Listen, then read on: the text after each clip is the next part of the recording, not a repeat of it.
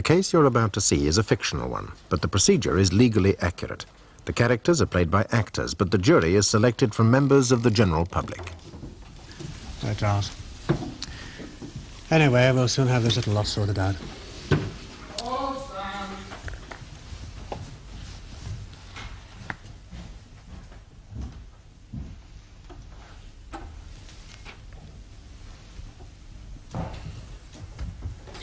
Right, old pantomime, isn't it? Please stand. Are you Barbara May Truscott? Yes. Barbara May Truscott, in this indictment you stand charged with theft contrary to Section 1 of the Theft Act 1968. The particulars of this offence being that you, on the 18th day of February 1977, in the area of Greater Fulchester, stole a tin of salmon, the property of Paradise Supermarkets Limited. To this indictment, do you plead guilty or not guilty? Oh, dear. Not guilty. Yes, Mrs. Truscott, you may sit down now. Some water, Mr. Carrigan?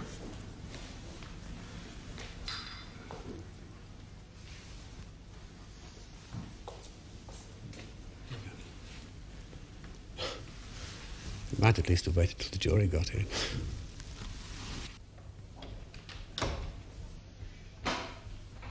Will you tell the court, please, Mrs. Waterman, where you were at the time of the alleged offence?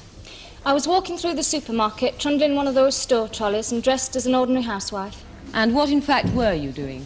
I was on duty as a store detective. Now, Mrs. Waterman, you are the area security officer for Paradise Supermarkets, are you not? Yes, sir. You see, before we get into any further detail, I'm sure the thought going through the minds of the members of the jury is why a case like this, the theft of a small item not worth more than a few shillings, should result in a prosecution. It was a 7.5-ounce tin of red salmon, sir. I know that, Mrs. Waterman. Fancy grade. Fancy grade. The price was £1.16p, not just a few shillings. It is the most common form of shoplifting, the smallest item with the highest price. Yes, but even so, I'm sure the members of the jury will be wondering why such a large organisation as Paradise Supermarkets should think it worthwhile instituting a prosecution which can only result in expense to themselves and distress to others, out of all proportion to the theft of a small, albeit relatively expensive, tin of salmon. In 1973, sir, a Home Office report criticised firms like ours for failing to prosecute shoplifters. They recommended that the police be notified of all future cases, including those involving the very young and the very old. We simply followed those Home Office recommendations. I wasn't criticising you, Mrs. Waterman, merely seeking some idea of your policy in a matter which might interest the jury. You have to remember that it's thefts like these, sir, that contribute towards the figure of goods worth £550 million being stolen each year from shops throughout the country. Quite so, and this must add to the price of the goods in the shop, no doubt. It increases the housewife shopping bill by at least 2p in the pound. 2p in the pound.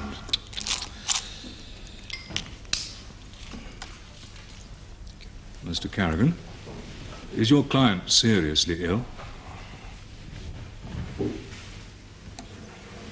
Is she able to carry on? No, sir. Although, unfortunately, this trial is causing Mrs. Truscott more than a little anxiety. Yes. Miss Davenport.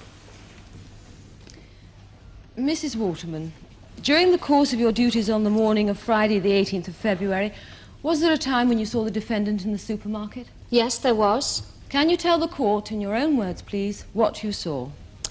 I saw Mrs. Truscott walking along the tinned meat and fish section of the supermarket. She was carrying a wire basket with some other items of food in it, and she stopped in front of the week's special offer. Which was? Pilchards. Pilchards? Yes, sir. Not salmon? No, the salmon was just to the left of the pilchards. Ah, yes, the red salmon. Both red and pink, sir. Yes. Mrs. Truscott stopped in front of the pilchards, looked over each shoulder in turn. I was standing about 6 feet away from her, to her left at the time, moved towards the shelf of salmon and put one of the tins into her shopping bag. And could you see all this quite clearly? Yes. And what did you do next? I followed Mrs. Truscott to the checkout till, where she paid for all the articles in the wire basket, but made no attempt to pay for the tin of salmon. I apprehended her after she had left the supermarket and told her I was a store detective from Paradise and that I had reason to believe she had stolen a tin of salmon. And did Mrs. Truscott say anything at that time? Yes, she said, "Don't speak so loudly." Then what happened? I asked her to open a shopping bag, and inside it was a 7.5-ounce tin of Paradise red salmon. May she be shown Exhibit 1?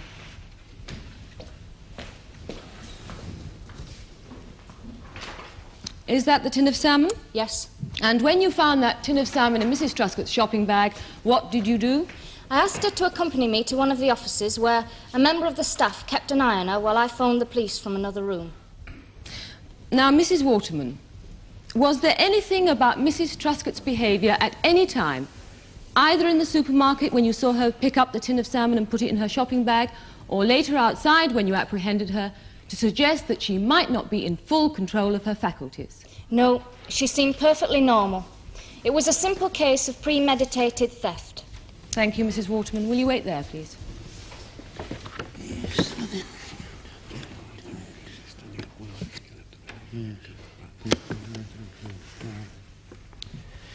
Mrs. Waterman, before you gained employment with Paradise Supermarkets as a security officer, you served as a detective constable with the Fulchester Police Force, did you not?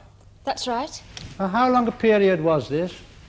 Just over 6 years. Now, what considerations persuaded you to abandon the Fulchester Police Force, Mrs. Waterman?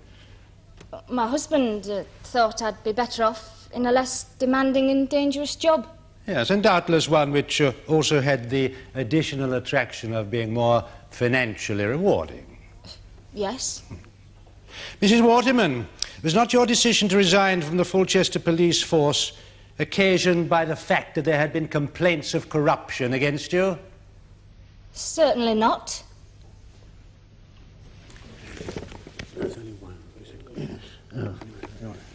There were no complaints? There was one complaint, but it did not influence my decision to leave the police force. What was the complaint, Mrs. Waterman? A pub landlord claimed I'd demanded money from him in return for not pursuing charges in a case of underage drinking. There was a full police inquiry, and I was completely exonerated.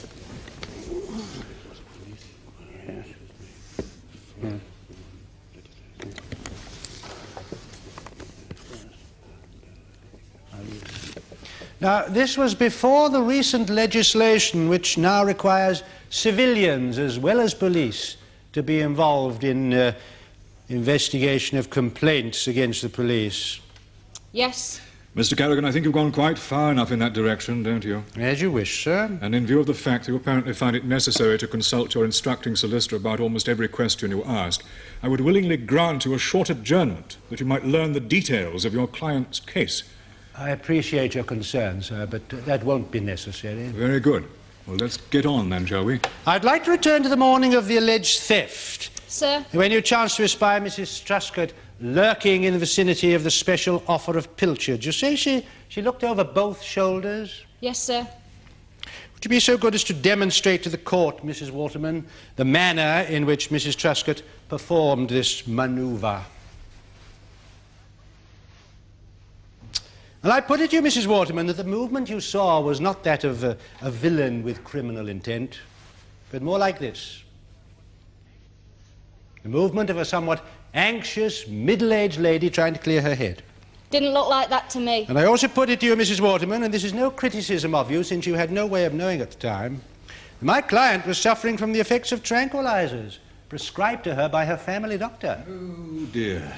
Sir?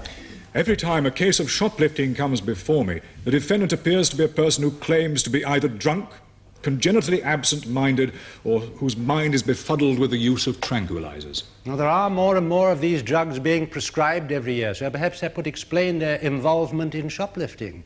As with alcohol, they could be implicated in other cases as well. Now, will you, Mrs. Waterman, tell me, were you aware that Mrs. Truscott was being prescribed tranquilizers by her doctor? Not at the time, no. In fact, far from deliberately putting the tin of salmon into her shopping basket, it was an act of which she had no conscious knowledge whatsoever. I've no idea. As I said before, Mrs. Truscott was in full control of her faculties. Miss Fenton, you work at Paradise Supermarket as a shelf filler. Is that correct? Yeah. Have you ever met Mrs. Truscott, the lady over there? I sometimes seen her walking around the supermarket, yeah. Did you ever speak to her? Only about the weather, price of coffee, stuff like that. Did you see her on the morning of Friday, February the 18th this year? Yeah. Where did you see her? I was filling the pet foods, and she asked me if I had anything else apart from what was on the shelves, and I told her we hadn't. Did she appear any different from usual? No. Now, was there a time on that morning, apart from the time when you talked to Mrs. Truscott by the pet foods, when you found yourself alone with the defendant? Yeah. When was that? Mrs. Waterman asked me to keep an eye on her while she phoned law. Did you have a conversation with Mrs. Truscott? Yeah. It was getting near dinner time, so I asked her if she wanted a corned beef butty. And what did Mrs. Truscott say? She said, as long as the bread was fresh, could she have marge, not butter, and no mustard. Did there come a time when she asked you for something from her handbag? Yeah. When we had a cup of tea, she asked for her pills because she had to take one 3 times a day. And did you give them to her? Yeah. Did you read the name of the drug on the label? Didn't have to, did I? Modrium weren't they? Know 'em anywhere. Well, what makes you say that? We live on Brentwood Estate. The windows is always getting busted. My dad's on dole and there's rats in the kitchen. And my mum couldn't stand it no more, so she went to the doctor. Couldn't give her no money or a better house, so he give her them Modrium instead. Did Mrs. Truscott take any of these tablets? Yeah. She took one. Just one? Yeah. And did her behaviour change in any way for the rest of the time you were with her? No. No. Did Mrs. Truscott make any remark about whether or not she deliberately stole the tin of salmon? Yeah. What remark did she make? It was when I asked her about her old man. Her father, you mean? No, her husband. Oh, I see. What did she say about her husband? She said, I expect he'll try to bully me into pleading not guilty. But, Miss Fenton, that remark tells us nothing about whether or not Mrs. Truscott committed a deliberate act of theft, does it? Of course it does. She wanted to plead guilty and get it over with, but she knew her old man wouldn't let her. It's ridiculous. The girl's expressing an opinion. Mr. Truscott.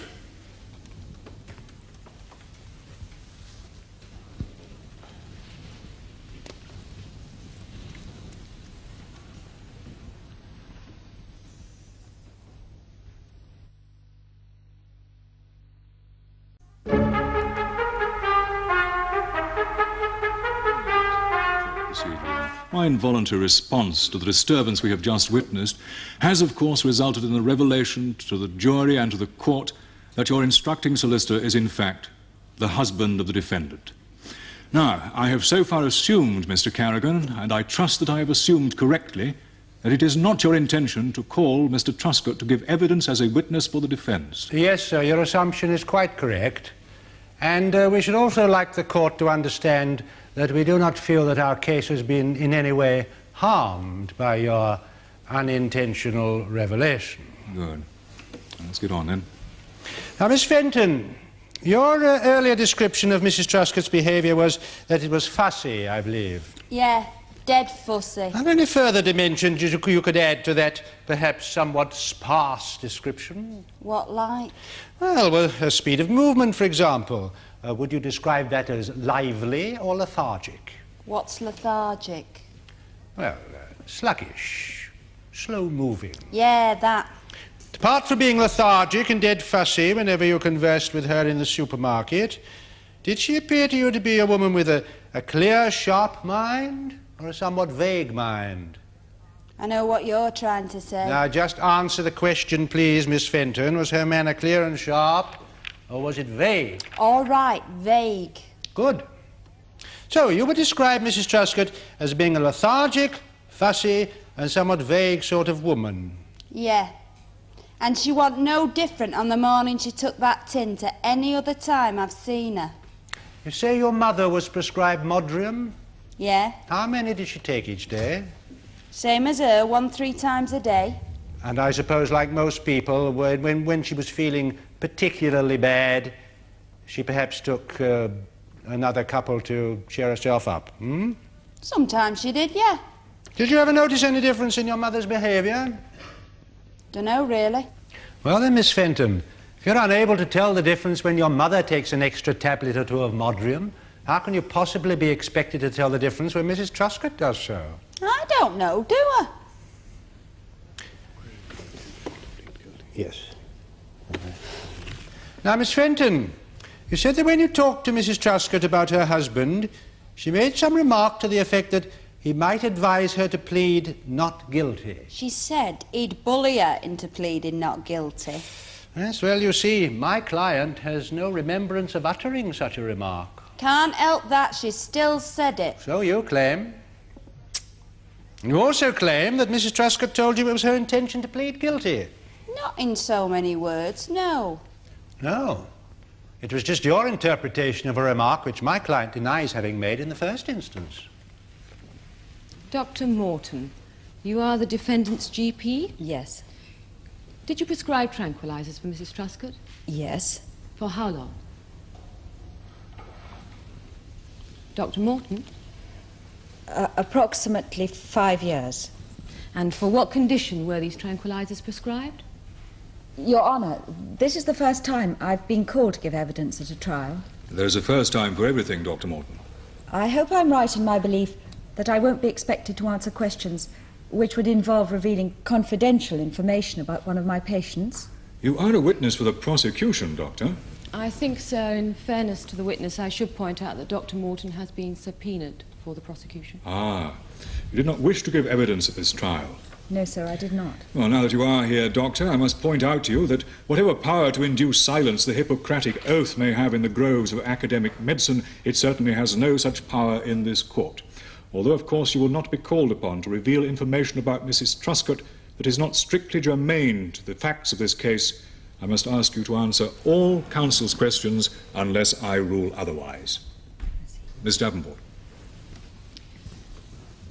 Dr. Morton, you say you've been prescribing tranquilizers to Mrs. Truscott for the past 5 years. Yes. For what condition were these drugs prescribed? Mrs. Truscott suffers from situational stress. Situational stress? Yes, that's a minor anxiety state brought about by her personal circumstances. A minor anxiety state? Yes. Not sufficient to warrant her being sent to see a psychiatrist, for example? No. No. And for this minor anxiety state, you prescribed? Modrium, a minor tranquilizer. At what dosage did you prescribe the drug? 5 milligrams 3 times a day. And what effect does Modrium have at this dosage? Well, in common with other drugs of the benzodiazepine group, when you first start taking Modrium, you experience a certain amount of drowsiness, lightheadedness, but these effects wear off after a week or so. So if Mrs. Truscott had been taking these drugs over a 5-year period, she would have become acclimatized to the drug, so to speak. In most respects, yes, although there is evidence that the ability to drive a car continues to be impaired, and I advise Mrs. Truscott to be very careful when she drove. I see. Now, would someone taking Modrium at this dosage for a number of years be in a sufficiently drowsy or absent-minded mental condition to put a tin of salmon into her shopping bag and walk out of a supermarket without paying for it? Well, that would vary. The effect of the drug can change from 1 week to the next. And why would that be? Well, the drug's only one factor in the equation. In any case of situational stress, the personal circumstances of the patient are an equally important factor. In that case, Dr. Morton, what are these personal circumstances? Well, for example, is the continuing stress bound up with the defendant's change of life? Oh, no, Mrs. Truscott isn't suffering from menopausal depression. Her change of life had been completed some time earlier. Then what were the circumstances when she came to you as a patient? Well, she complained of a feeling of panic and that she couldn't cope with life anymore. Yes, well, we all have those feelings at some time or another, Dr. Morton. There must have been more to it than that, surely. Are those Mrs. Truscott's medical notes you have there, Doctor? Yes, sir, they are. May I glance at them, please?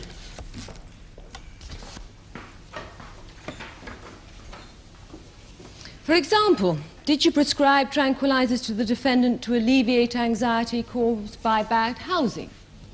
Or poverty? Maybe vandalism? Hardly. Mrs. Truscott's husband had just been adopted as parliamentary candidate for Fulchester North, and she found the role of political hostess rather beyond her. As I assessed the situation as only being a temporary one, I prescribed Modrium, 5 milligrams 3 times a day, just to tide her over. And you continued to prescribe these tranquilizers for Mrs. Truscott to help her cope with this demanding new role in her husband's life? Yes. For 5 years? Yes. Do any of your patients ever say to you, "Doctor, will it be all right if I take an extra tablet or two if ever I feel particularly bad"? Yes, quite often. And did Mrs. Truscott ever say this to you? Yes. And what did you tell her? I told her it would be most unwise, that she'd start feeling drowsy, lightheaded again, as if she'd had a few drinks too many. So all your prescriptions to Mrs. Truscott over this 5-year period have been for 5 milligrams of Modrium 3 times daily? Yes. In that case, Dr. Morton, to return to my original question, would someone who had become acclimatized to Modrium at this dosage over a number of years be in a drowsy or sufficiently absent-minded mental condition to put a tin of salmon into her shopping bag and walk out of a supermarket without paying for it? And as I said before, the effect of the drug can change if there are significant changes in the patient's personal circumstances. Had there, immediately prior to the morning of the 18th, been any such changes in Mrs. Truscott's personal circumstances? Not as far as I know, but then Mrs. Truscott hadn't been to consult me for, well, I haven't got my medical notes at the moment. I think it was about 3 weeks. Yes, that's correct. 3 weeks. Thank you, Dr. Morton.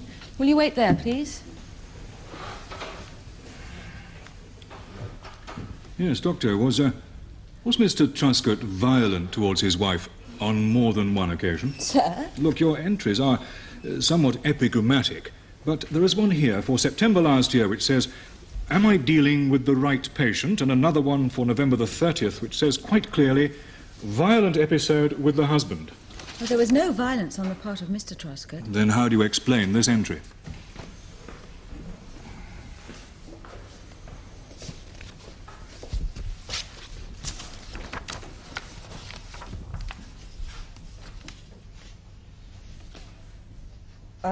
On the 30th of November last year, Mrs. Truscott came to see me and said I would have to prescribe something stronger for her. I asked her what was the matter, and she said things were getting on top of her. I told her I was very reluctant to change her treatment, but she said that something had happened which was causing her great concern. Yes? A few days earlier, she'd flown into a fit of uncontrollable rage, during which she'd first kicked the cat and then thrown a tin opener across the room at her husband. It hit Mr. Truscott, causing a gash in his cheek, which required treatment, including 5 stitches, at the casualty ward of Fulchester General Hospital.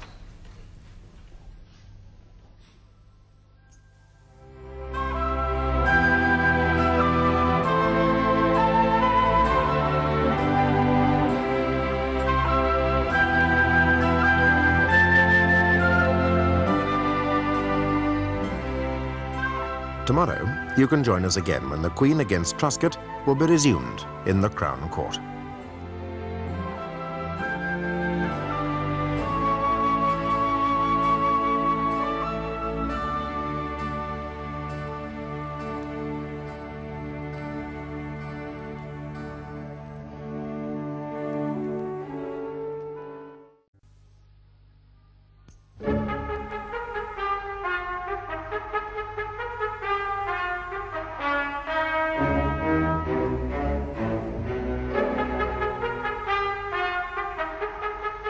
The case you're about to see is a fictional one, but the procedure is legally accurate. The characters are played by actors, but the jury is selected from members of the general public. Mrs. Barbara Truscott is accused of stealing a tin of salmon from a branch of Paradise Supermarkets, Fulchester. Her husband is a solicitor who has instructed her counsel that at the time of the alleged theft, Mrs. Truscott was taking tranquilizers on prescription from her doctor, and that she was not fully aware of her actions. Yesterday, Dr. Avril Morton, Mrs. Truscott's GP, gave evidence for the prosecution, and today she'll be cross-examined by counsel for the defence. Well, Dr. Morton, as you know, we have taken the extra precaution of having Mrs. Truscott examined by our own specialist. And you'll no doubt be interested to learn that he has, in fact, confirmed your diagnosis of situational stress to be correct. Thank you. Now, Dr. Morton, I wonder if... No, later. I'll use it later. Now, I'm sorry, Dr. Morton, I was just mulling over with my instructing solicitor a point concerning your earlier evidence in relation to the unfortunate accident with the tin opener. I shall probably return to that point later on, but for the moment, just tell me this, will you? You've been issuing repeat prescriptions for tranquilizers to Mrs. Truscott regularly for the past 5 years, since the autumn of 1972, is that right?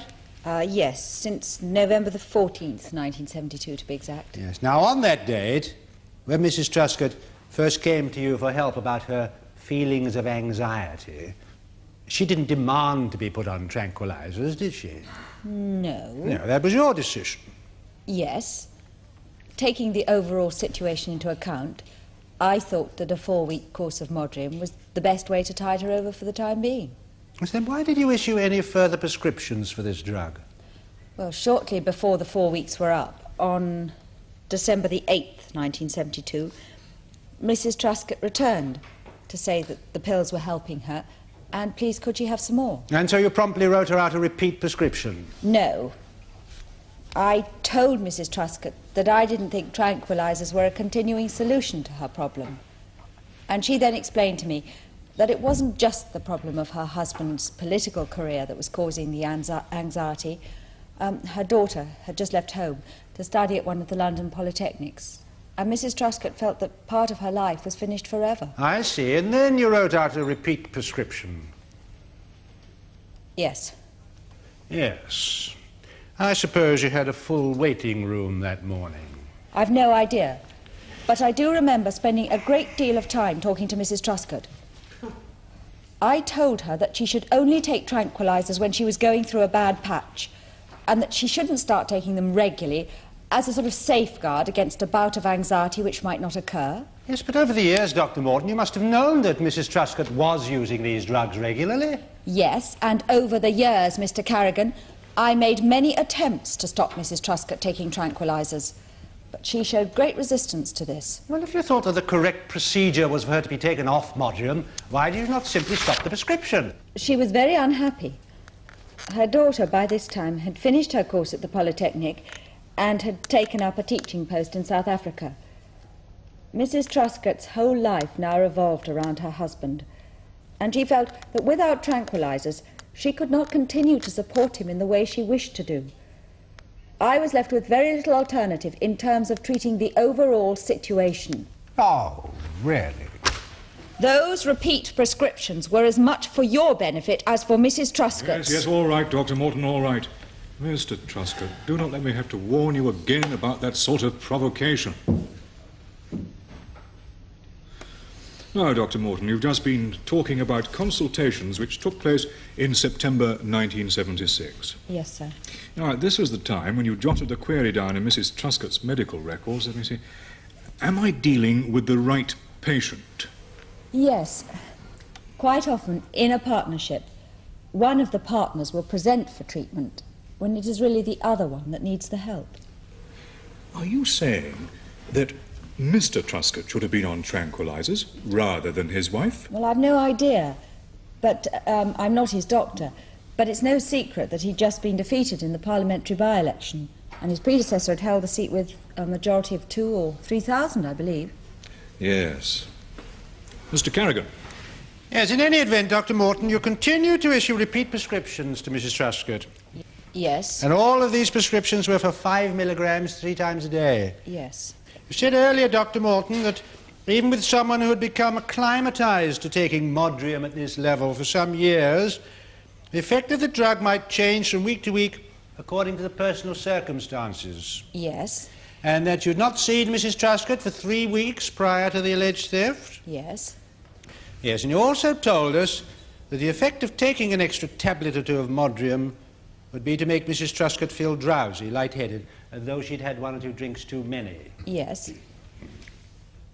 Now, suppose Mrs. Truscott had undergone a disturbing experience during the evening immediately prior to the day of the alleged theft, and that she'd slept scarcely at all during the night, and that she'd felt so irritable and anxious the next morning that she'd felt it necessary to take an extra couple of tablets of Modrium simply to get herself out of the house.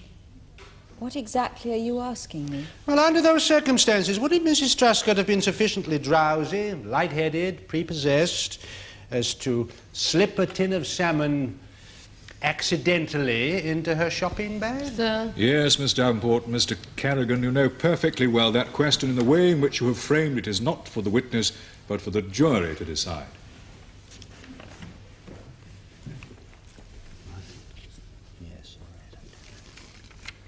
Yes, now, Dr. Morton, apart from your repeated warnings to beware taking Modrium while driving a motor car, did you proffer Mrs. Truscott any more comprehensive information? What do you mean?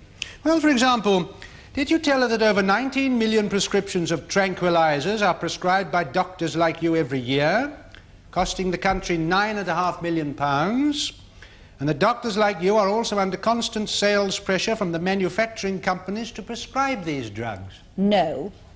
But I did tell her that 1 out of every 4 middle-aged women is taking tranquilizers for one reason or another, and that doctors like me are under great pressure from patients like her to prescribe them. Now, apart from drowsiness and lightheadedness, did you warn Mrs. Truscott in advance about any of these side effects? Blurred vision, dry mouth, garrulousness, together with slurred speech. Well, those side effects are relatively uncommon, but yes, I did warn Mrs. Truscott about them, and I advised her not to step up the prescribed dose. Now, you didn't at any stage say, Mrs. Truscott, you must never exceed the prescribed dose. I told her it would be unwise for her to do so. Dr. Morton, did you ever instruct Mrs. Truscott never to do so? I warned her not to do so. In the same way that you warned her about the possibility of a paradoxical rage reaction. Well, you can't warn patients about every possible side effect in advance. Why, they might be too frightened to take the drug in the first place. Nevertheless, at the risk of scaring everyone assembled here today, would you like to explain this medical phenomenon to the court? Well, as I say, the simplest way to understand the effect of a drug like Modrium is to substitute for the word tranquilizer the word alcohol. Now, there are times when an intake of either of those drugs can calm you down, and other occasions on which it can make you feel very aggressive. It depends on the situation in which you find yourself. We have had some reports recently of mothers taking tranquilizers who've attacked their children due to an inability to cope with a baby's endless crying. And one report of a tranquilized husband who beat up his wife for the first time after nearly 20 years of marriage. But in any case, it's only over the last sort of couple of years that the medical profession has taken the incidence of tranquilizer-induced aggression at all seriously. And it's still probably a very, very rare occurrence. Yes, but on these rare occasions, a mother or a loving spouse can be transformed into a dangerous aggressor merely by taking these drugs. No, not merely by taking these drugs. It is a combination of the drug, the personality, and the situation. In the case of Mrs. Truscott, she lost her temper because her cat would not eat a new brand of cat food that she'd bought for it. She kicked the cat and she threw the tin opener across the room. It bounced off the wall and it caused a gash in Mr. Truscott's cheek. Yes, and that was an involuntary reaction for which the tranquilizers were directly responsible, Dr. Morton. And as you've said, Mrs. Truscott could not be held to blame in any way. Well, the tranquilizers may have been directly responsible, and that is how I put it to Mrs. Truscott. I also told her that she mustn't feel that a paradoxical rage reaction was her fault. And I told her that I thought she should come off tranquilizers for a while. Mrs. Truscott disagreed with my interpretation of the events. She felt that she'd really intended to harm her husband. That is why she felt guilty, and that is why she wanted stronger tranquilizers. Yeah, but it's perfectly natural, isn't it, to feel a sense of guilt when you've injured someone you love, and to worry about whether or not the act might have been intentional. Possibly. It doesn't follow from that, does it, Dr. Morton, that Mrs. Truscott had intended to injure her husband, or that she had intended to steal the tin of salmon? Because that was, surely, as you say, the result of an unfortunate conjunction of circumstances. Like the cylinders of a combination lock clicking into place. I'm afraid only Mrs. Truscott can answer that question for you.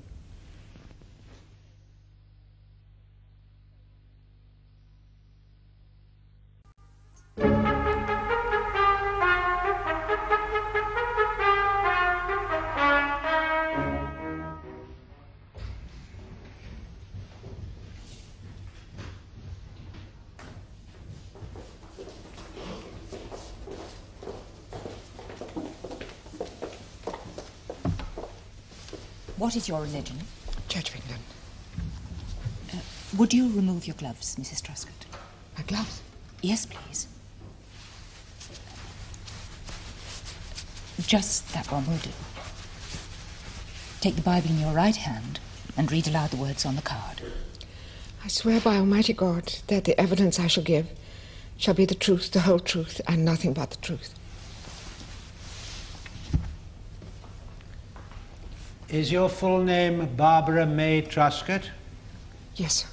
And do you live at 25 Hurstmansoe Court, Wentworth, Fulchester? Yes, sir. Are you a lady with no previous convictions whatsoever? No. What was that, Mrs. Truscott? I said no, sir.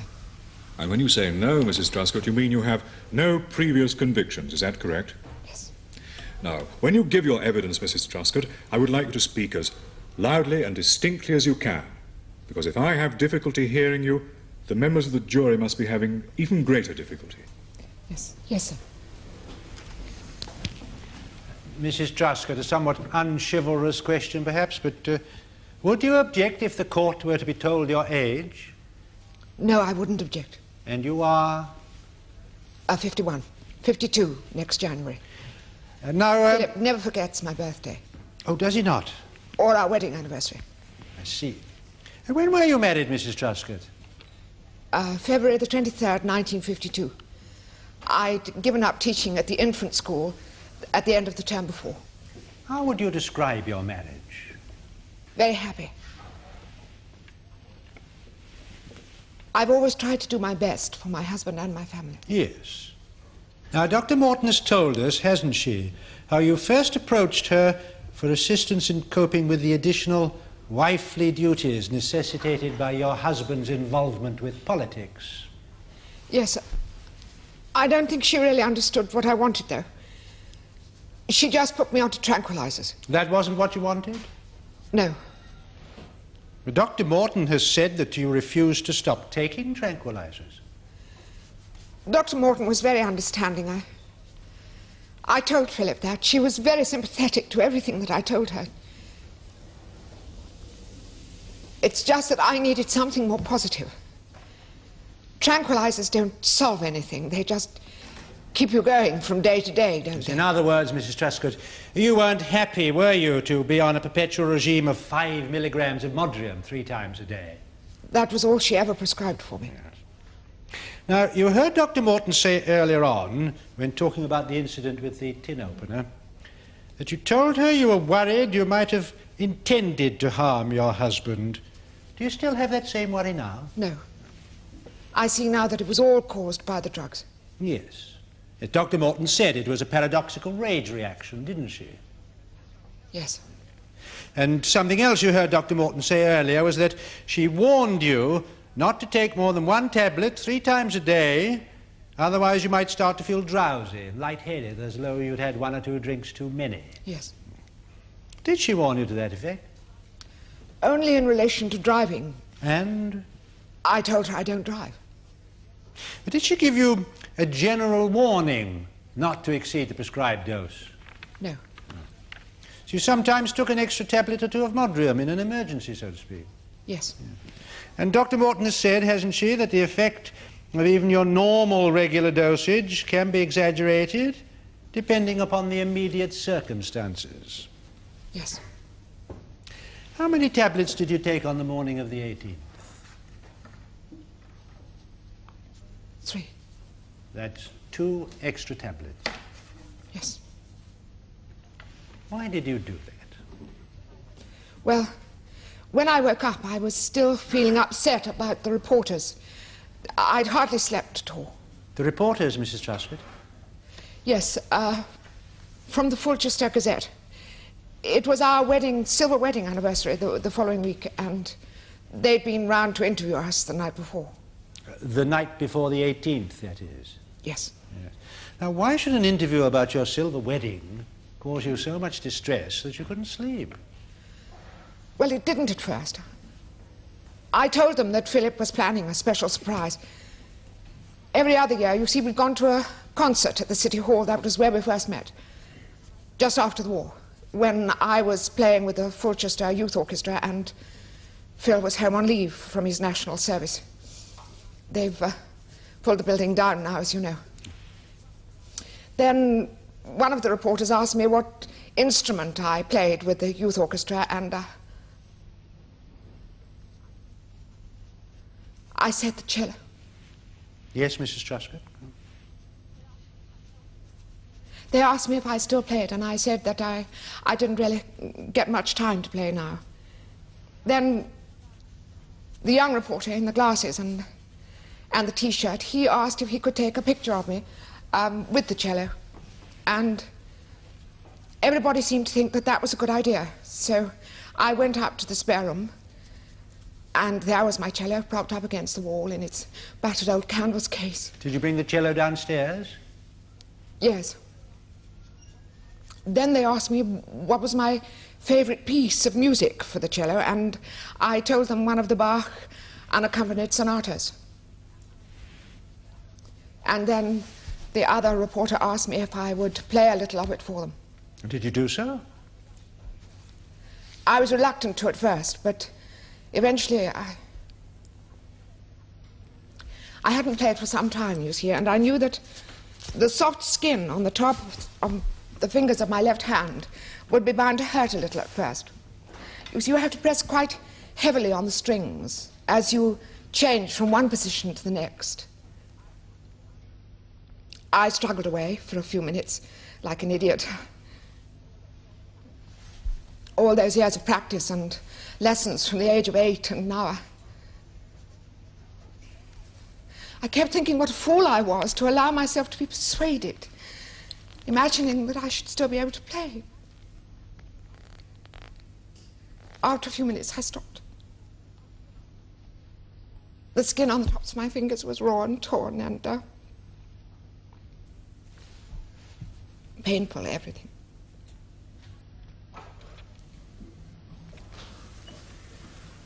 I'm sure that everybody here will understand how disturbing it must all have been for you. No, I felt somehow that it was another way I'd failed. After the reporters had left, Mrs. Truscott, did you then go to bed? Yes, I did, but it wasn't really any use. I hardly slept at all. Yes, and then what happened in the morning, Mrs. Truscott?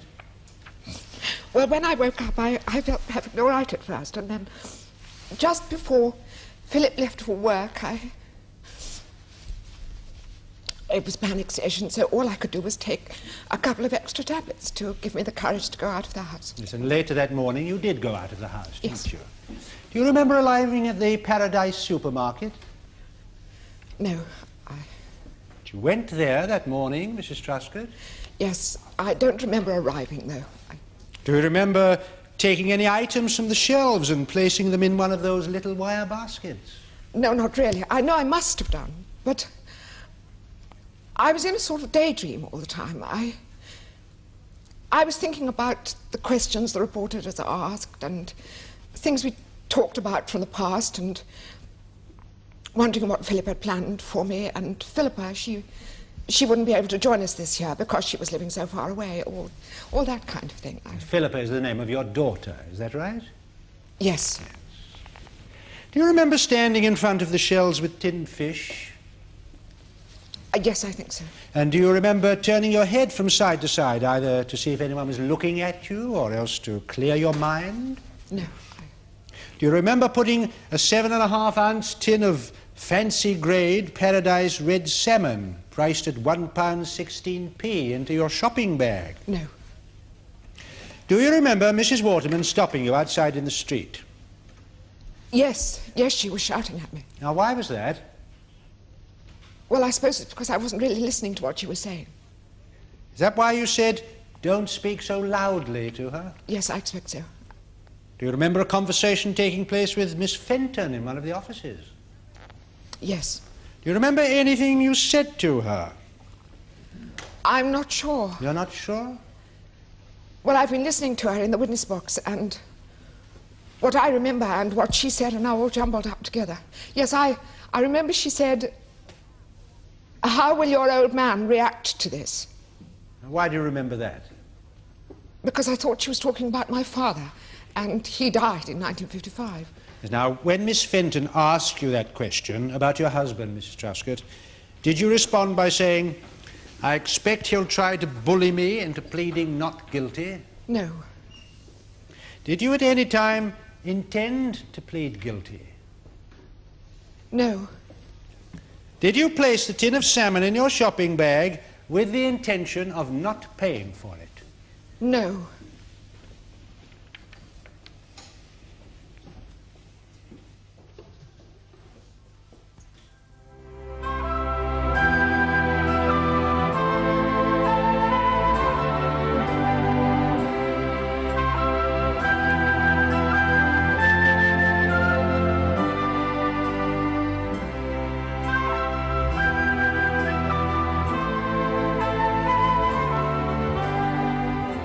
Join us again tomorrow when the Queen against Truscott will be concluded in the Crown Court.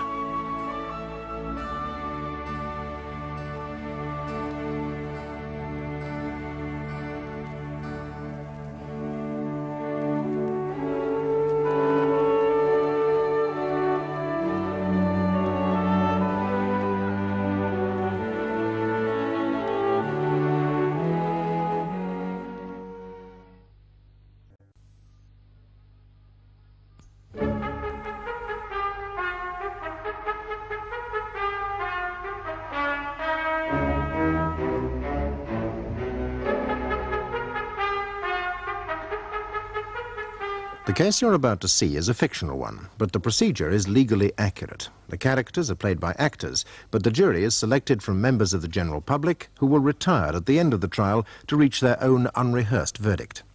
Mrs. Barbara Truscott is accused of stealing a tin of salmon from Paradise Supermarkets, Fulchester.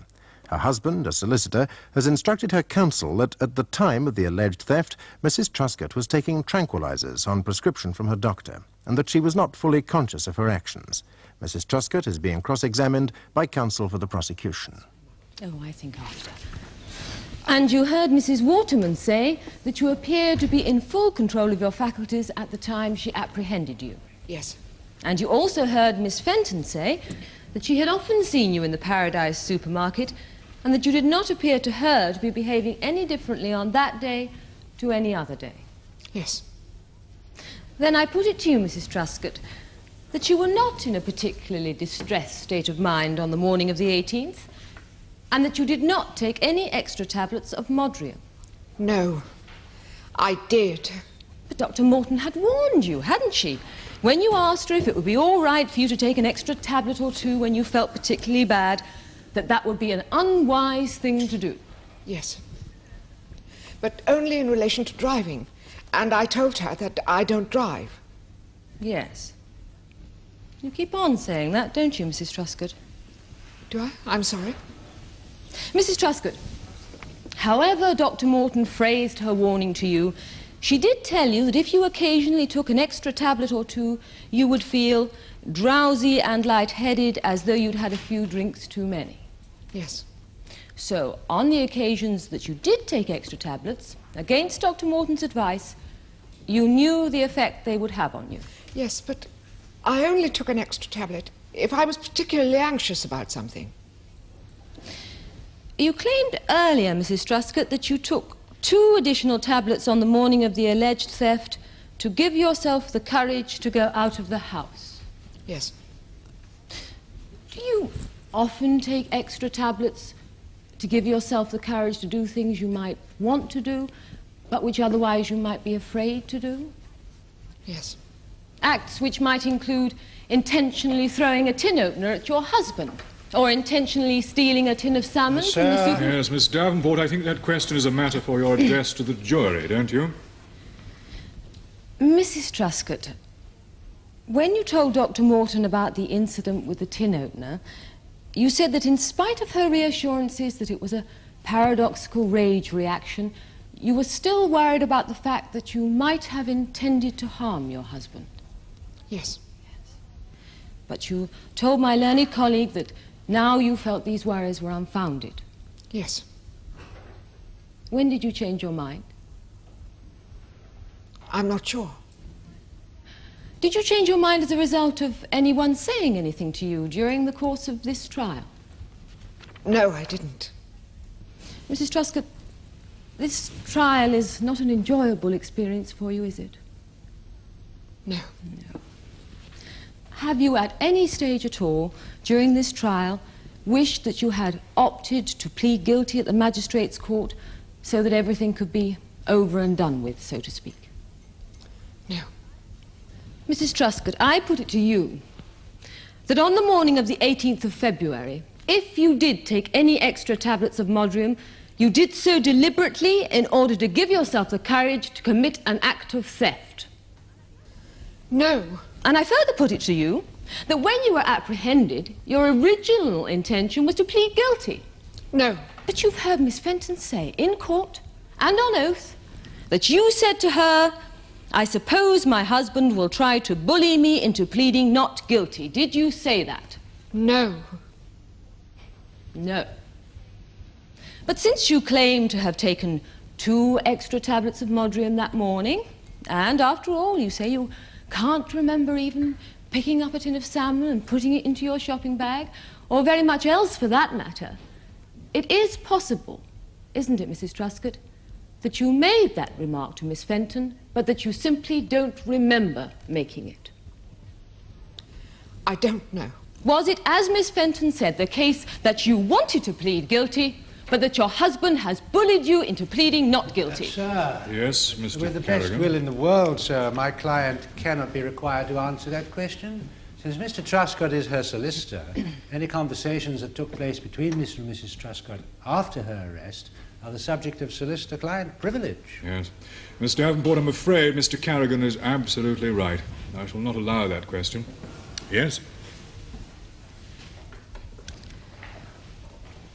Mrs. Truscott, does your husband ever bully you?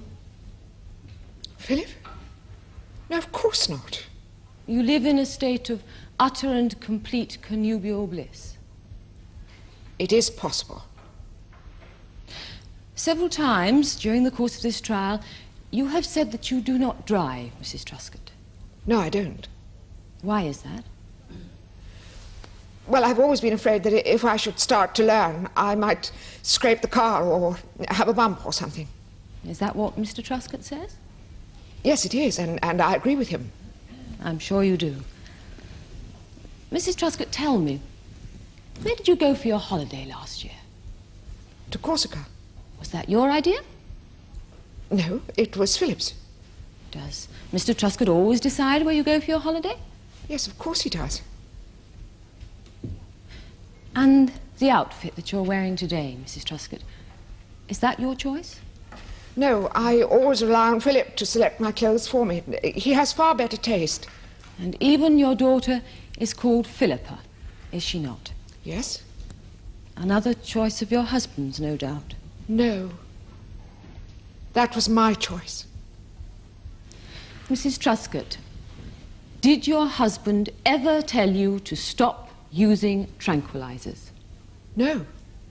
Now, are you really saying, Mrs. Truscott, that you have never felt any resentment at all towards a man who has encouraged you to subjugate your personality to his, probably throughout the whole of your married life, and who has allowed you, over the last few years, to become dependent on tranquilizers simply because it makes things easier for him that way?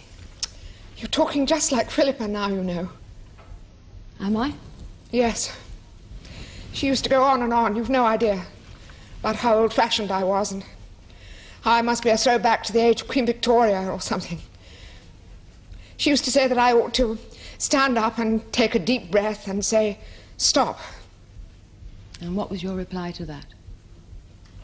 I told her, Miss Davenport, that I thought she ought to wait until she was married before she started trying to tell me how to run my life. Yes. The interview in the Fulchester Gazette, Mrs. Truscott, was that your choice? No, but I was quite happy that there should be something printed in the paper to mark the occasion. I see. There's nothing wrong with being sentimental, is there? No, no, not at all. In fact, the reporter, who will remain nameless, writes here, Mrs. Truscott numbers among the happiest days of her life those just after the end of the war, when she would cycle down to the old Swallowpool ground to watch her latest boyfriend playing cricket. In those days, she recalls, Phil used to believe he was the natural successor to Dennis Compton at number 4 for England, even though he was only playing for Fulchester Grammar School Old Boys Second 11.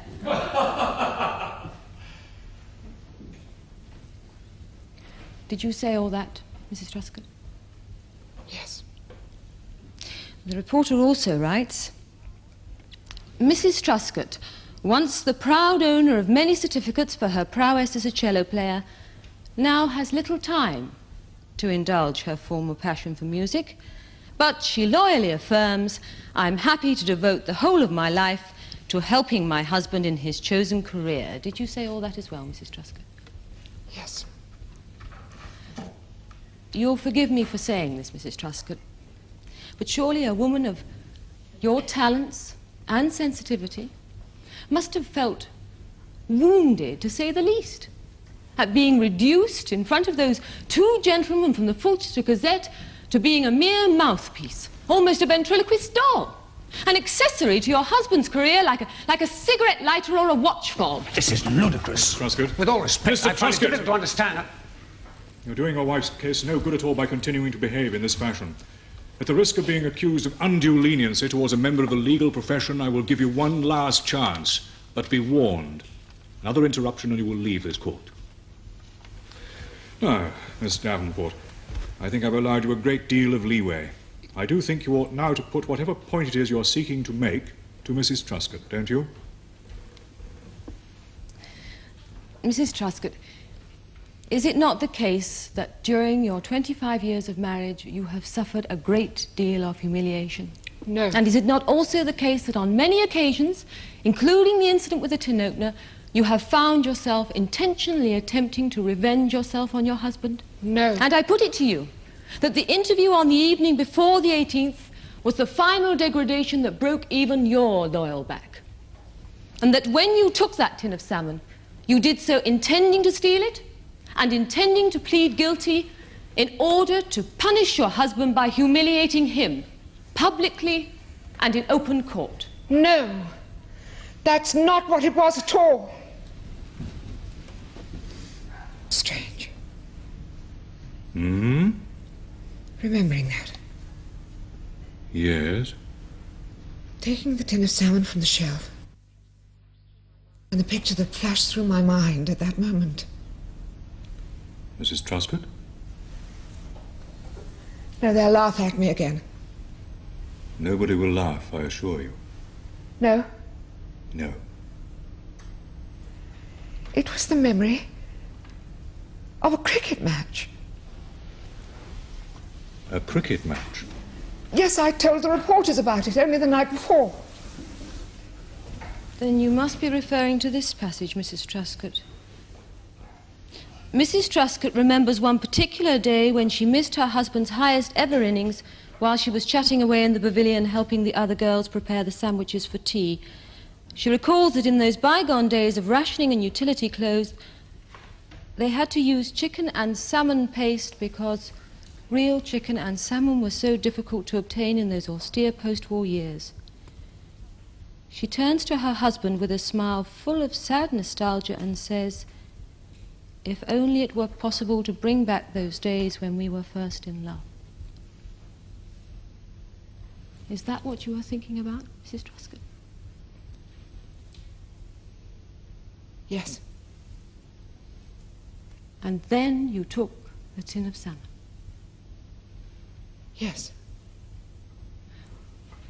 You took it to make him love you again? I'm sorry. Mrs. Truscott, did you take that tin of salmon because in some way or other you believed it might help you recapture the past? I've no idea. Mrs. Truscott,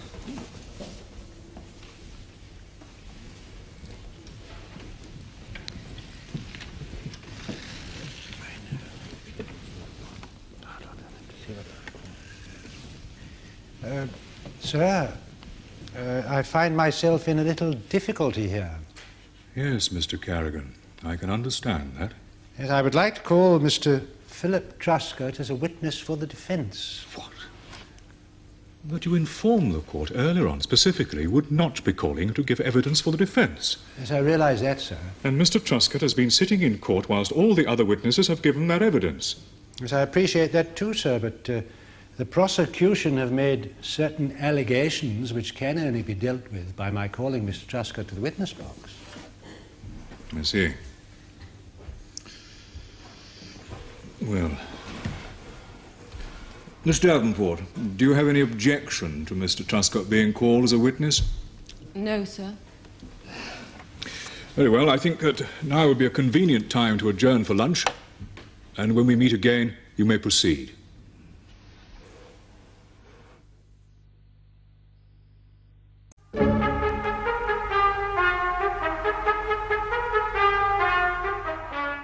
And after both you and your wife had spent a sleepless night, Mr. Truscott, what happened in the morning?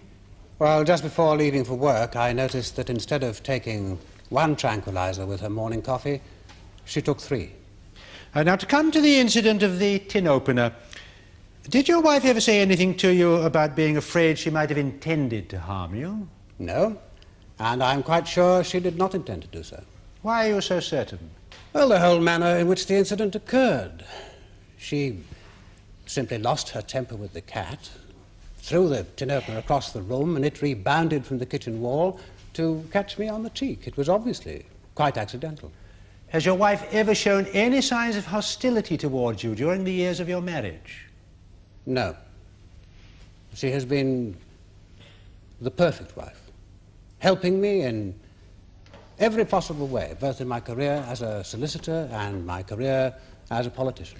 Now, before you decided that you would take upon yourself the burden of instructing solicitor in your wife's case, did your wife ever indicate to you at any time that she would prefer to plead guilty?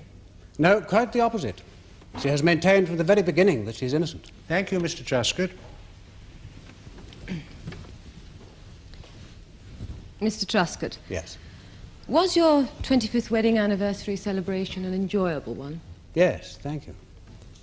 What did you and your wife finally decide to do?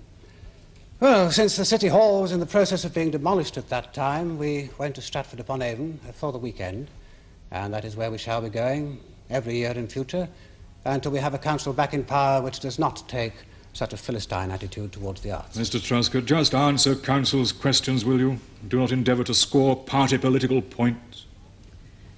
Was Stratford-upon-Avon your idea or Mrs. Truscott's? Mine, of course. It was a surprise. I see. I think perhaps I should make it clear, young lady, that however committed to the ideals of women's liberation you might be, my wife was and is entirely happy with the working arrangement upon which our marriage is based. And I might add that we have always seen eye to eye on matters not just concerning the arts, but politics as well, whether they be conceived within the microcosm of the family or the macrocosm of society. For example, my daughter Philippa would often quote Engels at me: within the marriage, the husband is the bourgeois, the wife the proletariat. And my wife would spring to my defense, saying, and no bad thing either. Yes. Your daughter would appear to be another young lady with committed ideals. I notice in the article the Volksste Gazette mentions that she had then just given up her teaching position in South Africa to do voluntary work amongst the poor blacks in the Transkei. We're both very proud of Philippa. Idealism is a credit to the young, as long as it is exercised with responsibility and not employed willfully in courts of law in the attempt to make the whole of human behavior fit one narrow set of beliefs. Do you think that you might, Mr. Truscott, at any time have muffled or muted Mrs. Truscott's abilities and personality by an overbearing application of your own narrow set of beliefs? Well, let me say this, and let me make it quite clear. I have never, at any stage, forced my wife to do anything or forego anything. I'm sure the members of the jury are interested to hear your theories, Mr. Truscott, particularly when applied to your wife's dreams and longings. Well, everyone has dreams when they're young. You might be surprised to hear it. I even had them myself. But maturity, as you will discover one day, is attaining an age when you come to realize that the only possible line of action is one of continual compromise between dreams and reality, between what is desired and what is possible. If there is a gap between the two and the individual human being cannot bridge the gap, then, and my wife and I have always been agreed upon this point, then one has to learn to accede gracefully to the inevitable. This realization has nothing whatsoever to do with any question of... Sir? Yes, what is it, Mr. Carrigan? I'm afraid that I'm compelled to ask whether my client might be allowed to withdraw from the court. She's feeling too unwell to remain, is that it? She thinks she might have taken an overdose of Modrium, sir. You mean she isn't sure? Well, sir, before lunch her bottle of tablets was half full, but now it seems to be empty.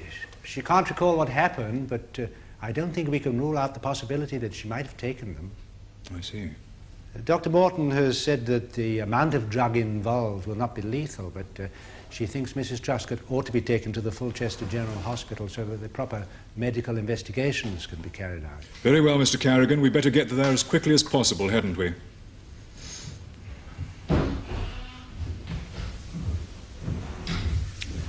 I think it might be advisable, Miss Davenport, if we broke at this point, don't you? And then you could continue your cross-examination tomorrow morning. In the light of what has just happened, sir, I don't think it will be necessary to put any further questions to this witness. Do you intend to re-examine Mr. Carrigan? No, sir. Well, in that case, Mr. Truscott, I think you may be permitted to leave the witness box and accompany your wife to hospital. I'm obliged to, sir.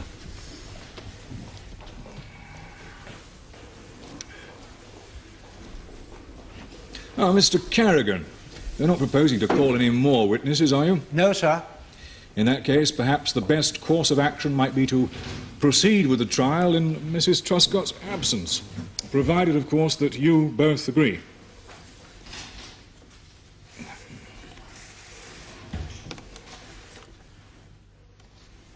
And I would remind you, members of the jury, that although there have been moments in this trial which may have seemed to you to be somewhat dramatic, that you must not let such moments, nor any feeling either of anger or pity, influence your considerations.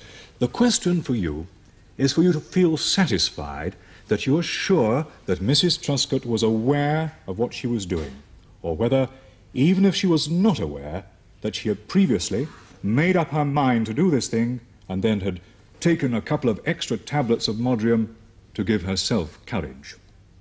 Unless you're satisfied on one of these points, your verdict must be one of not guilty.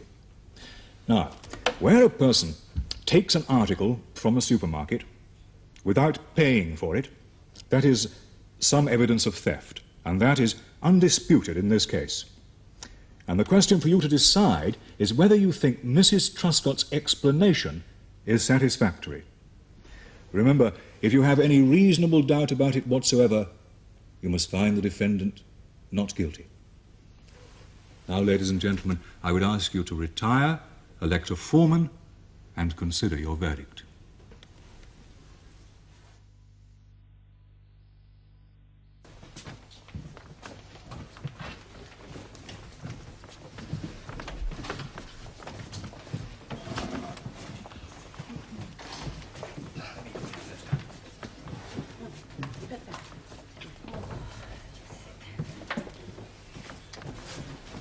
Will your foreman please stand? Just answer this question, yes or no. Have you reached a verdict upon which you are all agreed? Yes. Do you find the accused guilty or not guilty? Not guilty. Very well. Now, in that event, it will not now be necessary to call upon Mrs. Truscott to return to this court. Sir? Yes, Mr. Carrigan. The verdict of the jury being in favour of my client, doubtless you will make the usual order that the prosecution should pay my client's costs? No, Mr. Carrigan. That is the usual order, but this is not the usual case. I am of the opinion that your clients have brought this prosecution upon themselves, and therefore they must pay their own costs. All stand.